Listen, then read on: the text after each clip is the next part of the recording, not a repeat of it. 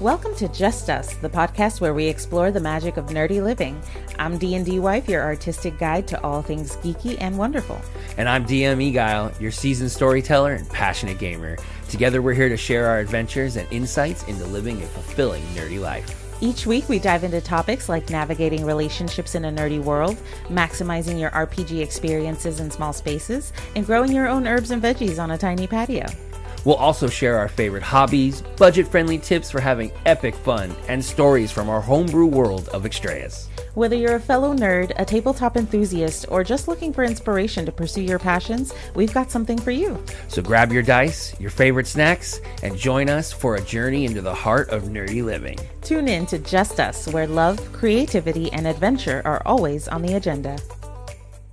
Welcome to Just Us, the podcast where we explore the magic of nerdy living. I'm DnDWife. And I'm Eguile, and tonight we have a special episode for everyone out there with two extra special guests. Absolutely. Joining us tonight are Entlynk, and our digital artist and player of Bogbean, the Goblin Barbarian. And Thomas, the creative mind behind Captain V and our lizard folk pirate rogue. Ooh, yeah. How's it going, guys? Hello. Welcome, welcome. Thank you for having us. Absolutely.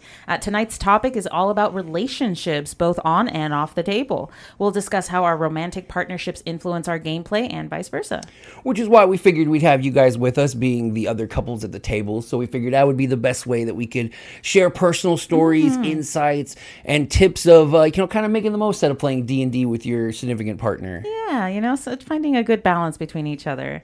Eguile and I have been playing D&D together for quite a few years at this point, and being married has definitely added a unique layer to our gaming sessions. Yeah, I mean, I think like in the early parts of our like relationship, especially like our marriage, when I think the honeymoon stage and stuff like that, we mostly were just like online gamers playing MMOs, and that was kind of like our method of kind of getting out there and having a community. But it wasn't quite, I think, enough, which is why we had always discussed, and I think we talked about it in other podcasts where it was a Christmas gift originally for you to be the dungeon master. Yeah, well, I had been interested. I saw Critical Role, and I was like, that looks really fun. I'd like to play. Yeah. And so, but after you kind of got into what exactly was necessary for that, it kind of was like, nah, you weren't kind of trying to do that. It was a little too intimidating, just the rules and everything and having to keep track of all that. It was just a little too much for me to start. Yeah. And so we've been like six something years now that we've been playing together, and we've seen that it does play interesting dynamics with your relationship, which is why we wanted you two guys here, because you guys are the early players with your 1 year, after your honeymoon stage of the relationship. So it is kind of interesting to see kind of how that plays off and kind of how those different experiences kind of play out. Yep. I mean, is there one thing that you guys have now a year, so I mean, how much of you guys think has changed since day one to like our last session a couple weeks ago?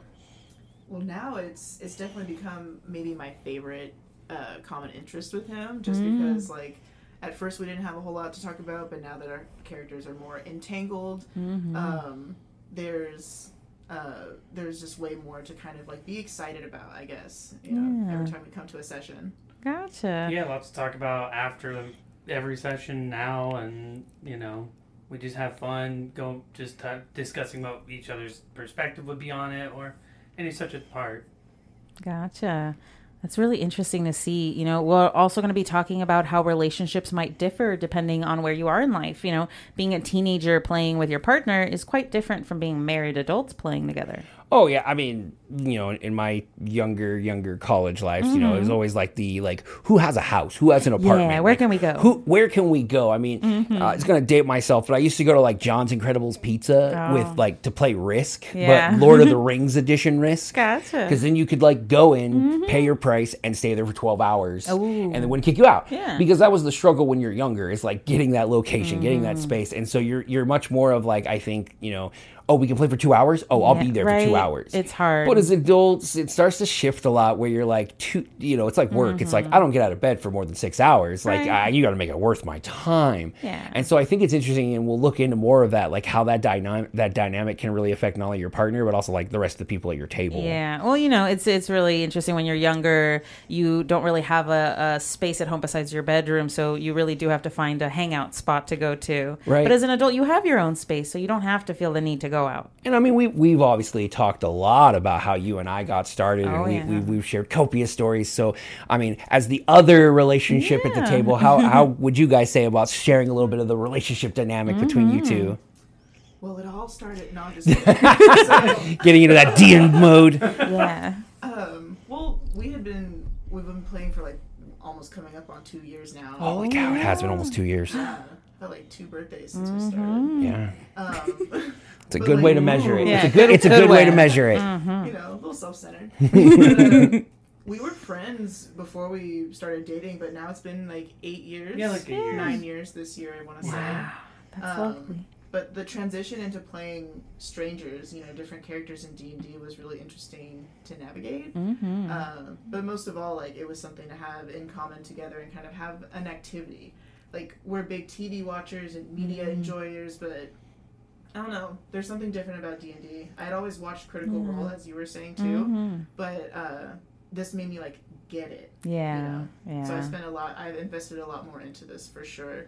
And playing with my partner at the table, I feel like inherently I'm putting more energy into him as well. Oh, nice. Yeah, I mean, like, I think that overall, like, it helps us having that common activity together and just letting us have something every so often. You know, we don't always plan something out or don't have to worry about it every so often. We have a session. We know that we plan that day for that. And, you know, I didn't watch a lot of Critical Role outside of it, but we've started doing a lot more of that at home now. Yeah. Definitely. We're very into Dimension 20, and we're just, like, very avid consumers of D&D content now. Yeah. But yeah, I think before we were, like you were saying, just getting past our honeymoon stage and settling into that daily life routine. And this kind of adds that spice that doesn't make it boring. Gotcha. Like, you have something to, like, kind of look forward to versus just your paycheck or whatever. Yeah, you got to change it up every now and then, add a little bit of flavor where you can. Now, I mean, it's kind of a running joke amongst our group is that, like, Thomas, you're the more gamer-oriented of the two of you. But with you, Entlynk, I mean, this was obviously kind of that transition between, obviously, Thomas being heavily gaming and then playing a tabletop RPG game. True. Yeah, he definitely had some more experience even with tabletop games than I did. And I was kind of scared to get started just because, like, I was kind of a shyer person, especially then. And I don't know.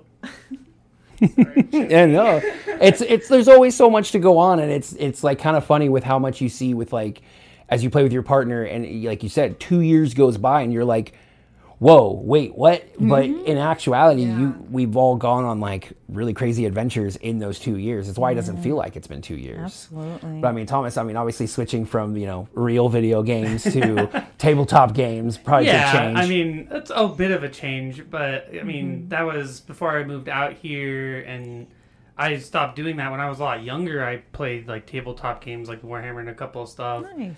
And I mean, I'm a bit more social than Emily can be at times. But, like, in total, it does help. And everyone who's here is very inviting, very fun to be around. And it just makes all of us be more friends than anything else. So everything just feels great. You don't regret walking in, or, as she said, just walking for a paycheck. You have a lot of fun with it. Nice. I absolutely have to agree with that. I think that we were very lucky with the table we were brought into as well. Because we've had, like, other one-shots and things that we've to add to our little experience, and it's just not the same. People aren't in it for the same reasons, and I think that's important. Yeah, it's tough finding your, like, right table, you know, that can be fun. But it's really interesting. Are there any, like, fun inside jokes or anything that you guys have gotten out of this experience that, like, you can share now as a couple? I mean, there's a couple of things, like what the Lilo and Stitch lying thing you did for a minute. Oh, the full of lies. Yeah. Bogbean drew Captain V's outline and filled it up to, what did we start out at? Wasn't it like It was like 80 or 90%. It was like 80%. 80% lies, and so now it's kind of, that was actually I think the first touchstone between their characters, despite their kind of Rocky start. Rocky start. Yeah. To say the least. That's good. And if I remember, it went up to full lies at one point. Yeah. Like, no, I think it was later that session. It was a or something like that. That session or next one, I lied again and it went to 100%. She even like scrolled it up. Makes for good stuff. Captain V just got a little too comfortable with deception.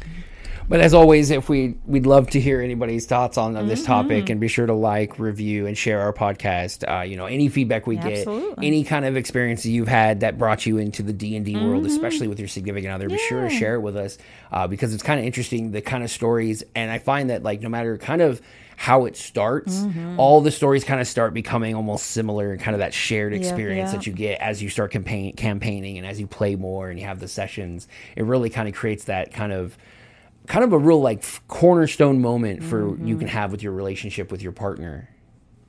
Absolutely. I think it really broadens the experiences that you can have, like not just in a fantasy world, but you're taking on a different persona, and maybe you're being able to, process stuff that you've never been able to really do in that format. Yeah, it gives you a little bit of freedom with what you can do and say, right? Oh, yeah. But let's talk a little bit about how we all got into D&D. I know, Eguile, you started because of me, right? Yeah, we've talked about it a few times that it was, I think we like randomly stumbled on Critical Role. Like just randomly. It was like, YouTube, this is airing. It was just that kind of that issue of trying to find something to watch, but then not being able to find anything of like decent content. Yeah. And I remember us watching it, and then you asking, what are they doing? Like, what is going on? This looks like, and I think it was because you loved just these people standing around making accents and acting and having that kind of fun. And so I got you the starter kit, the Minds of Pendelver, and we kind of picked it up from there. I had experienced it in my younger years, but I'd never actually played. I'd heard of friends, but even in like my circle of friends, that was like, oh, you're an ultimate nerd if you're like playing D&D and like you had access to resources, because it was always viewed as not a very inexpensive hobby. As much as it's like, oh, pen and paper. Yeah, but your paper's made of gold and your pen's made of a diamond. It's kind of can be, expensive as a young person to get into. Oh, yeah. So it wasn't until I kind of had, a partner who was like, hey, let's try this together, so I could make that investment. Not have to worry about right. I mean, and that was just how we got started. I mean, what about you two? Yeah. I mean, as I said before, like Thomas has had a lot more experience with like RPGs, like both online, like video games, and in person in the past. So when we met at work, and you kind of introduced me to the idea that like this is such a creative thing. I feel like I keep pulling everyone in. Like, it was. I think that you pinpointed that I was like a shy person, but like when you got to know me, like I would get comfortable and start speaking, and so I think that's D&D really kind of helps bring that out even more. And I think it also came when it was more of it's kind of that thing, and this is what we always talk about, the community is like, you were talking about you trying to do a group thing with D&D, and then you telling me like the advice that the dungeon master who was trying, I'll give them that. They're trying, right? Yeah. And it's a tough thing, but bad advice, especially when you have new people. Maybe it works for extroverts, right? Everyone has their thing. That's right. And so it was more of like, okay, well, obviously this person has wants to try, so why not, give it a little bit of more of a nudge? But our biggest thing too was obviously, hey, there could be another potentially couple at the table, which was another layer of complexity you had to deal with. And how did you get Thomas in on this? Well, because at first we were like, okay, maybe we'll just let him dip his feet. Yeah. Like... just visit.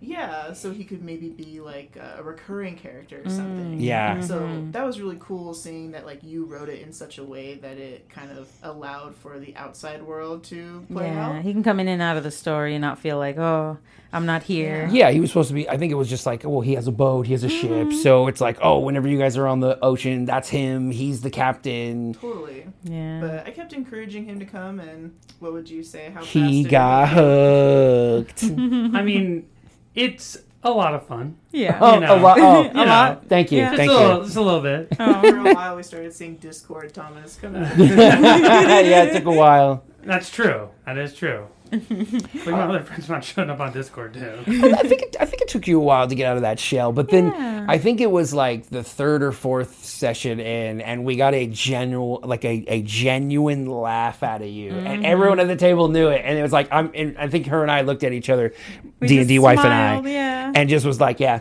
he's hooked. We got him. He was like, yes. We got him. But yeah, being married to a DM has its own unique set of challenges. Sometimes it feels like I'm a little bit married to the game, too. Yeah, I mean, obviously, you guys have the glory of just being players, and I know that doesn't create another, level like we currently have with DnDWife and myself, and that, it is that kind of extra level that has to kind of be acknowledged and kind of taken as an example, because otherwise...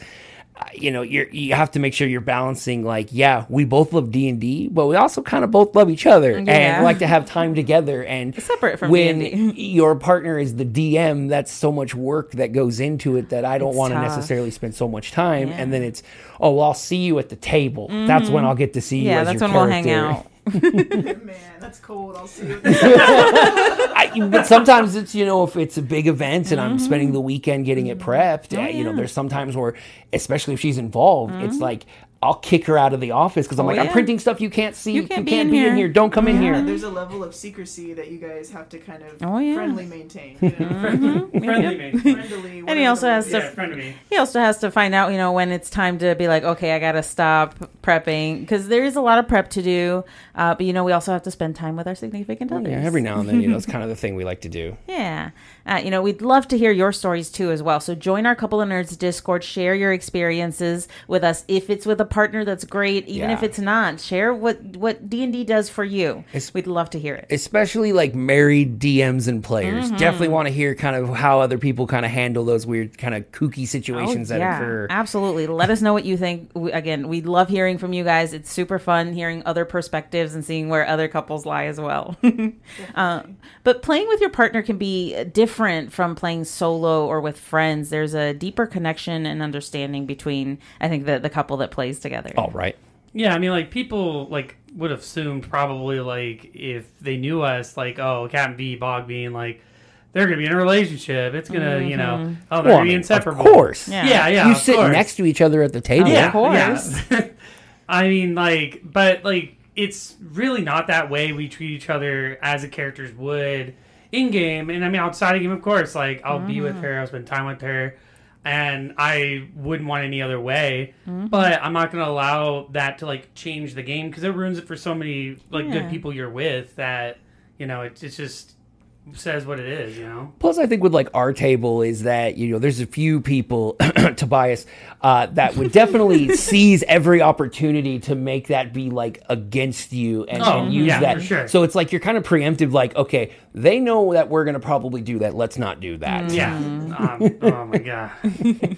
Absolutely. And while people would assume that you guys would get into a relationship, I think it's really funny that in this instance, even though the game has brought you closer together as a couple, you're really kind of very separate people in the game as your characters. Yeah, I've really enjoyed it. I feel like I know it's a weird thing. I love how divided we are. Right. It is so great. Well, I think because we are very similar people in real life, so I feel like I like our little nested life that we have together. But now being able to play characters that started out adversarial and then, I hope that they become friends. Yeah. I think that the journey makes it worthwhile. It's right? definitely going to be that long, slow burn of a relationship that I think will be pretty. I love a slow and burn. It probably, I don't think, will ever be a romantic relationship, right? I don't think that's where you're going. I wasn't looking in this campaign. Never say never. You never say never. True. But right. Relationships. Obviously, it's so funny. You're in a relationship, and then you're now trying to think of okay, well, what are my relationships in the game too? Yeah. And I always thought it was funny because obviously when the DM is the husband of one of the players, I feel like that kind of at first created this little shield around you where everyone was very much okay, don't off touch limits, her. no role play, nope, that guy over there will kill my character. Not gonna do it. To the point where I even in our very first campaign, one of our other kind of heavily role playing kind of characters was more kind of now trying to flirt with your campaign one character. And I remember him kind of coming to the side later and be like, "Hey man, I just want to let you know it means nothing. And I'm laughing in the person because it's of course, I can tell if someone's blatantly flirting with my wife in front of me or giving them what I would say is okay poetry.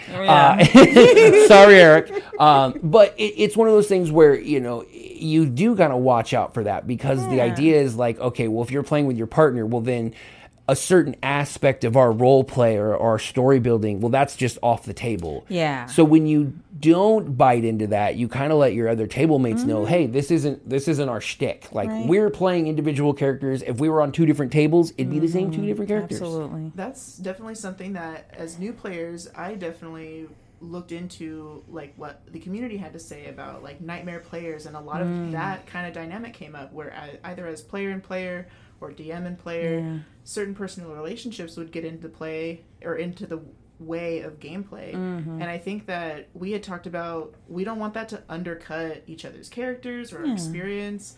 I definitely feel like setting those boundaries is important. I don't want to, like, cheapen his character, his gameplay, by favoring him in some sort of way, or feeding into the sort of, like, assumption that you'll be together just because you're in a relationship in the real world. Yeah, I think it is really important to set up the boundaries and ensure that everyone feels comfortable. I think that's why it's important that we had our session 0. That way everyone can come, lay out their expectations, and kind of where their boundaries are. And that way we don't have to worry about crossing them later on once we've established. Yeah, because I think that is, like, tough. And obviously between the DM and being a player, dynamic is obviously a lot different, but I think it really is just like, I think it really sets the stage of like, hey, when I'm here, I'm my character, I'm this person, I'm in this world. And I think when you have that working and everyone's just thinking of the character, that's what really gets that seamless table. Yeah, really. Because it isn't this like, oh, I'm constantly seeing this like flashback of the person, the character, and I can't really get in there. But once you kind of break that boundary and like, no, it's fine, we're here to role play. Once the game's over, you all go home and I stay here, right? So it really kind of makes it fun once you can kind of get rid of those kind of first awkwardnesses that take kind of place. Absolutely. Playing D&D together has definitely brought us closer. I think we've shared some pretty unique adventures together and created some amazing memories. Right. I can't even tell that like 7 years has gone by. I mean, I know it 7 has. years? Yeah, it's been 7 years. I mean, I know 7 years have gone by, but doesn't feel like that, right? Not really. Time flies when you're having fun. Absolutely. Yeah, it's nice to just have a special time that everyone at the table. It's a whole kind of communal effort to set this time aside and have fun. Absolutely. Yeah, I mean, it's a good way to like unwind, and then we get to connect after like just a long week. Yeah. And it's the experience, the stories that come out of it. They're just something you can't replace. Yeah, I mean, almost all of us work pretty stressful real life jobs, and so it's kind of nice that like on a semi-regular basis we get to come together, get rid of all those kind of worries and stresses, and just kind of enjoy our little homebrew world where we can really do whatever we want. Put ourselves through another set of different kinds of stresses. But we hope you enjoyed tonight's episode. Remember, playing D&D with your partner can be an incredibly rewarding experience. Oh yeah, and make sure share your thoughts, your stories. If you have a good story of where some sort of weird, awkward relationship dynamic happens at your table, please share it. We love, as we all love, we love drinking every bit of tea we can get about D&D and its drama.